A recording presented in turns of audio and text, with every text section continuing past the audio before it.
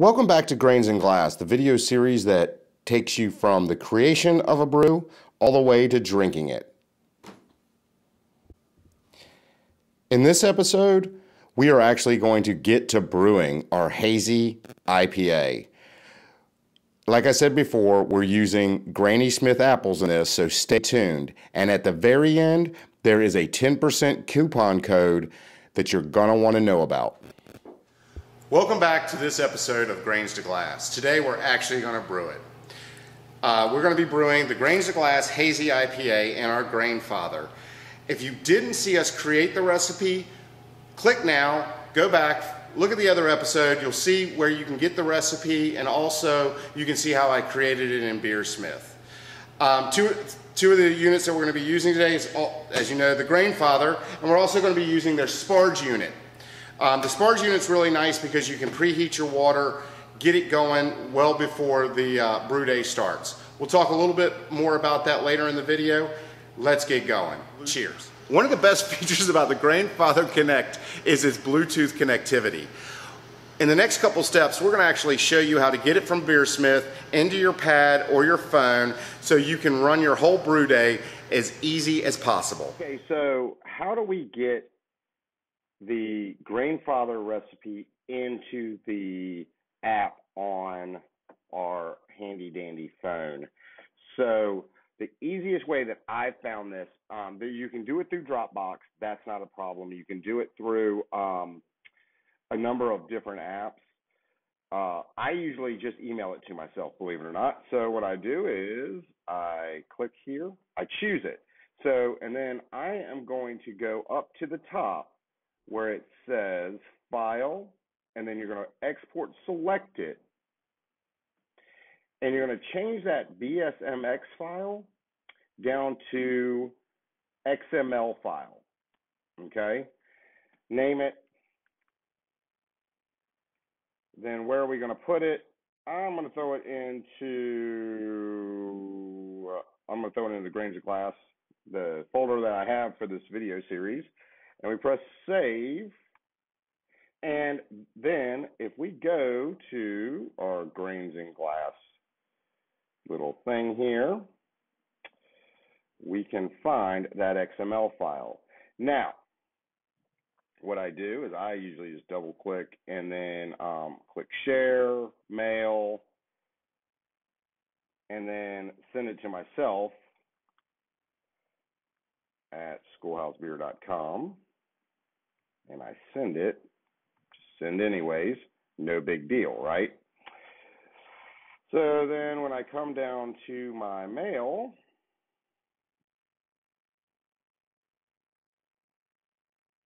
we should be getting it any second now. Hopefully it went through. Okay, to open up the recipe into my Grainfather Connect, what I do is I go to my mail, I go to all my mail, I select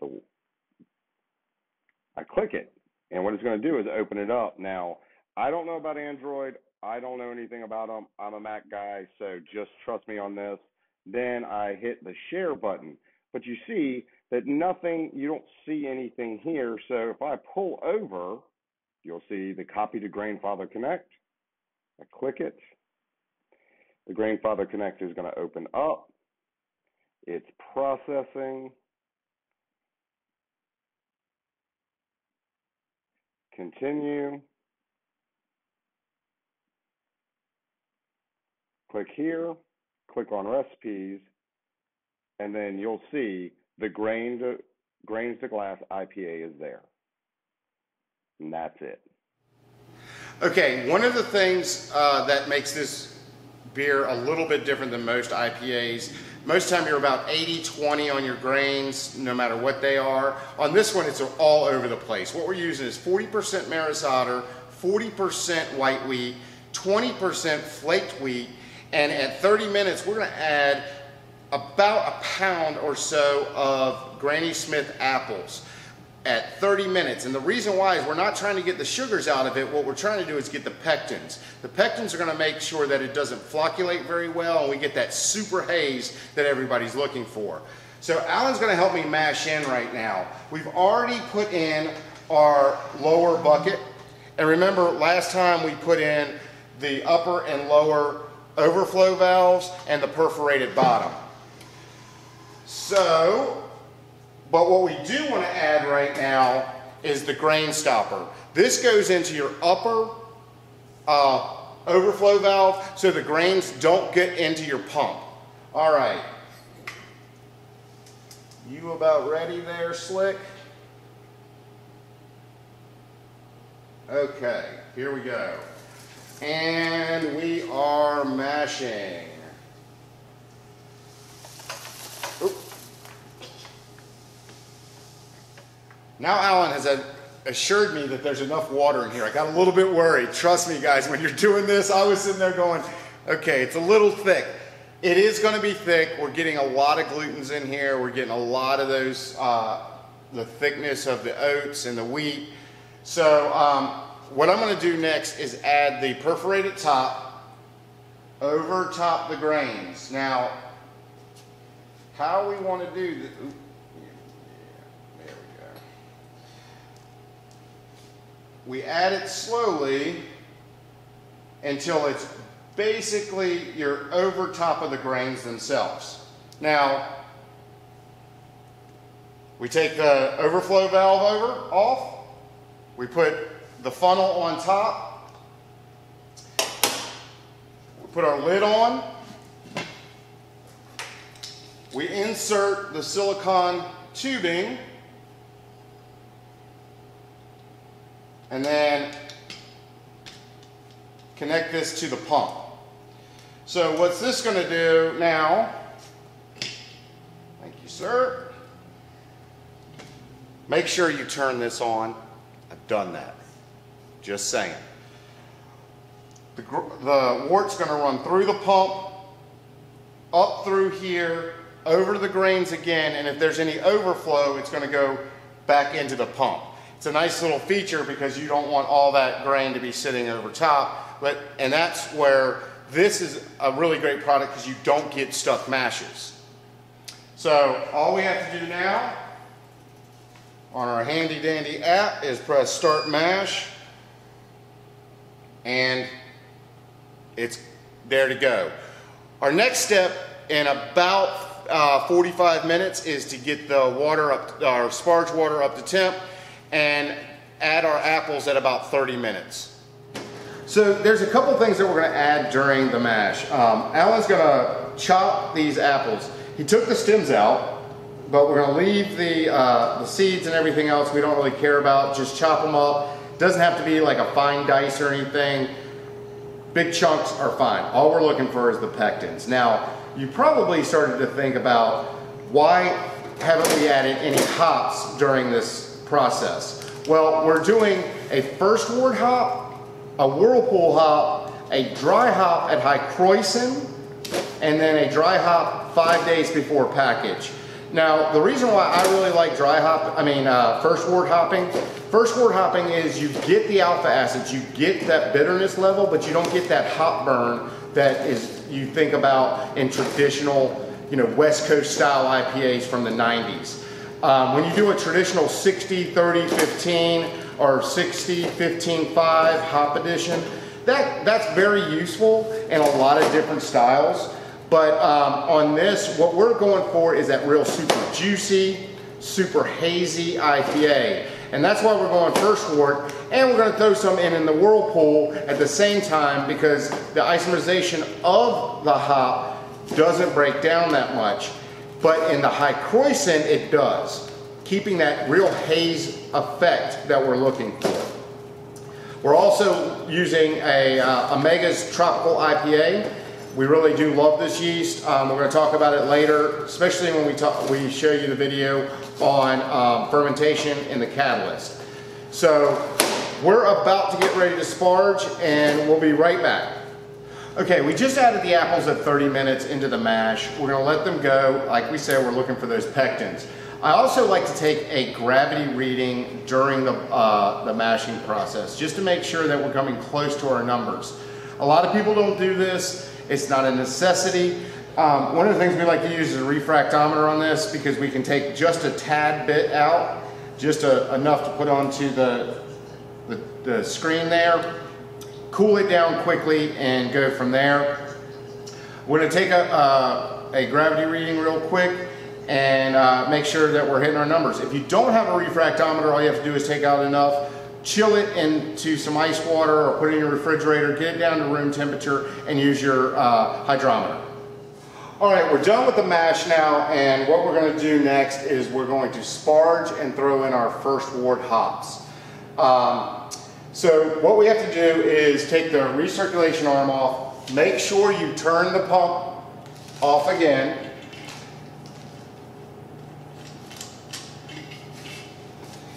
Take the recirculation arm out. Thank you. Take the lid off.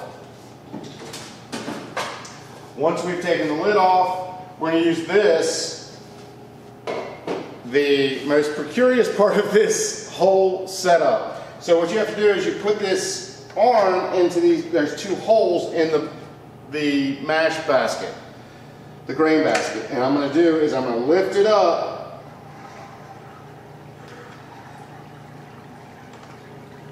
and then turn. There's a lip in there that you want to make sure that you're set on. Okay, now the next thing we're going to do is I'm going to grab a bucket, and this bucket we're going to use to give the sparge unit a little height. Ready? 1, 2, 3.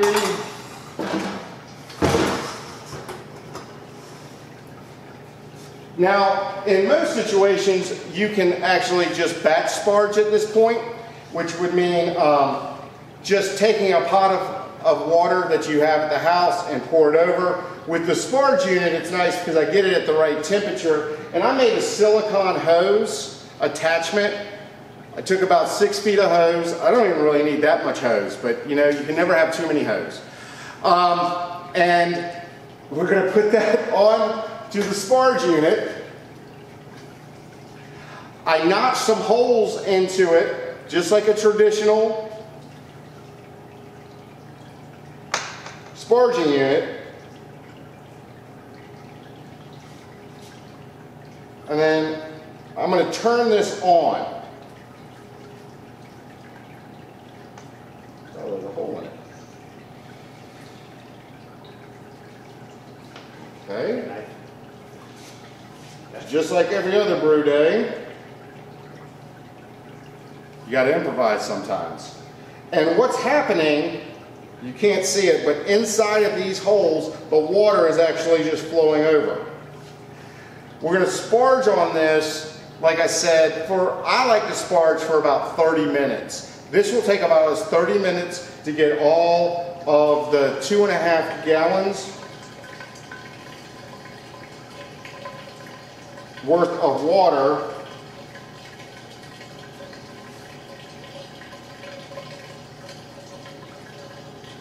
through the mash. I slowed it down a little bit. I'm going to take my pipette one more time. Alan here just gave me a great suggestion. What I've always done is taken the wort out of here, put it in some cold water, and let it go around. But Alan was saying, if I take this hot wort and put it on the plate, close it up, and let it set for a couple minutes, that liquid is so thin that it's going to chill pretty quickly. All right, right after this, we're going to start the boil and we're going to add the first wort hops. So we've finished the mash, and now we've finished the sparge. Now we're going to take the grain basket out. We've already added the hops to the wort because we're adding it first wort, meaning we're adding it before the boil. This, I've done a lot of research on it. If you know more about this, I couldn't find any real science behind it, but what we do know is we get less bitter, but we still get the hops in there. The other tool that we're going to use today, and I just took it out of the first wort so we can put it back in just a second, is our hop spider. Yes, it is a little dirty. It's been in the. It's a little hoppy. It's a little hoppy. So Alan's going to take this off. He's going to use this handle one more time. And I like using a bucket just to drop it in. And what we're doing now is we're going to bring this up to a boil. And once we have it to a boil, we're going to boil it for 60 minutes. At the end, I'm going to show you how to whirlpool with the Grainfather. All right, so now we're at the whirlpool stage. And to whirlpool in a Grainfather is a little bit different. So what we're going to do is we're going to attach the recirculation hose one more time.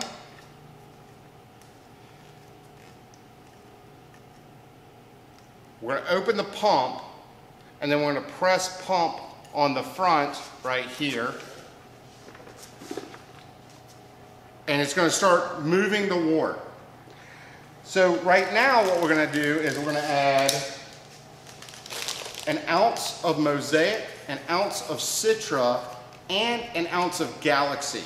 We're going to do this till it gets down to about 180 degrees. You don't want to go below 180 on any kind of wort. That's your danger zone. You're going to get some off flavors at that point. But what we're going to do is we're going to run this for, like I said, probably about 25 minutes till it gets down till about 180, and then we're going to chill. And that's to make sure that we get the hop flavors that we want inside the boil. So the Grainfather does come with a wort chiller. It's a counterflow chiller. It's really nice. To hook it up and sanitize it, this is the easiest way to do it. What we do is we hook the hose back up to the pump. Make sure that you screw it in tight. It does have a ball like valve in there, and if it's not completely secure, you're not good. Now once you open this, you'll put the wort comes through here, and then back out, and that will go into your fermenter very soon. But what we're going to do is we're going to run some hot wort through it just by pressing the pump, and there we go. So we've done our whirlpool stand on our hop stand. Now what we're going to do is actually chill this wort. We've got the cold water, the blue, going to the sink. We got the hot water, the red, going into the drain. Connected to the pump, going into our outlet. Now what I'm going to do is Alan's going to turn the pump on for about 2 or 3 seconds, and then we're going to cut it off. And the reason why we're going to do that is we're going to get the initial wort chilled quickly. Now you might be asking what this is. This is an aquarium pump hooked up to a 5-micron stone. This stone is going to aerate our beer. When we aerate, the reason why we aerate is because the yeast cells themselves are anaerobic. That means that they don't need oxygen. But to break down the outer cell wall, actually cell membrane, cell walls are on plants, cell membrane of the yeast, it needs oxygen to multiply. Now remember, in our second video, which you can watch, is how to make the yeast starter. And I'm going to be adding this yeast starter really soon. You mind pressing that pump? One of the things I do for all yeast starters, if you see all this wort that's sitting here over top, the yeast cake, I decant. And what all decanting means is to pour off the top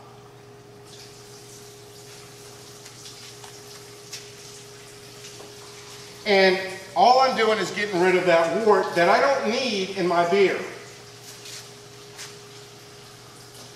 I leave a little in there and I make a slurry.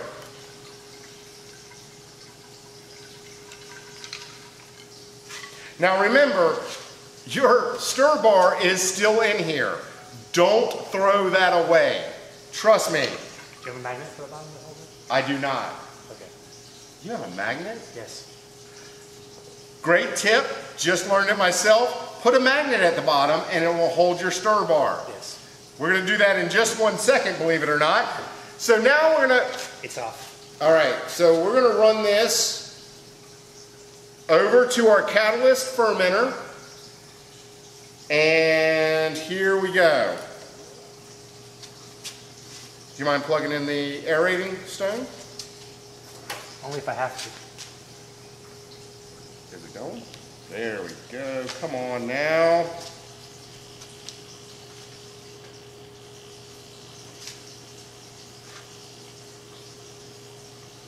All right.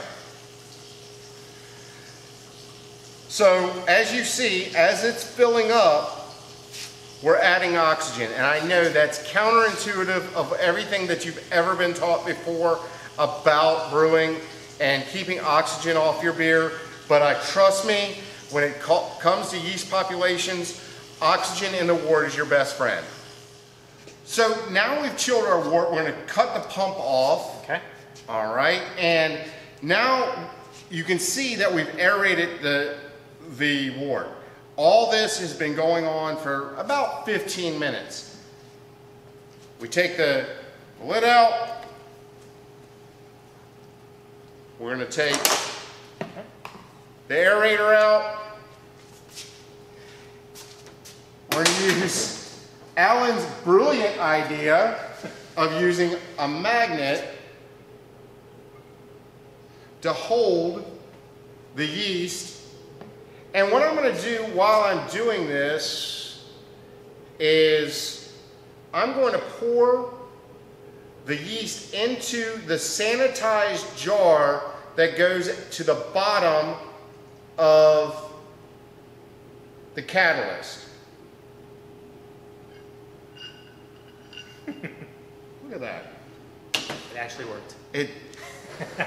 I was kind of skeptical, I'm not gonna lie. So now we're gonna add this to the bottom of the catalyst. And the reason why we're gonna do this is, wait till you see what happens next. I open the valve, and all that yeast is now being introduced into our wort. We're gonna put a airlock, and we're gonna put a bung on this, and then close it up.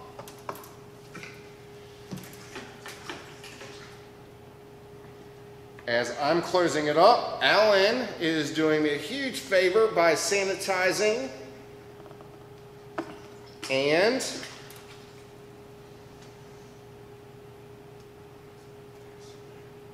Too big? That's all right. and we put it in, and there we go. Perfect.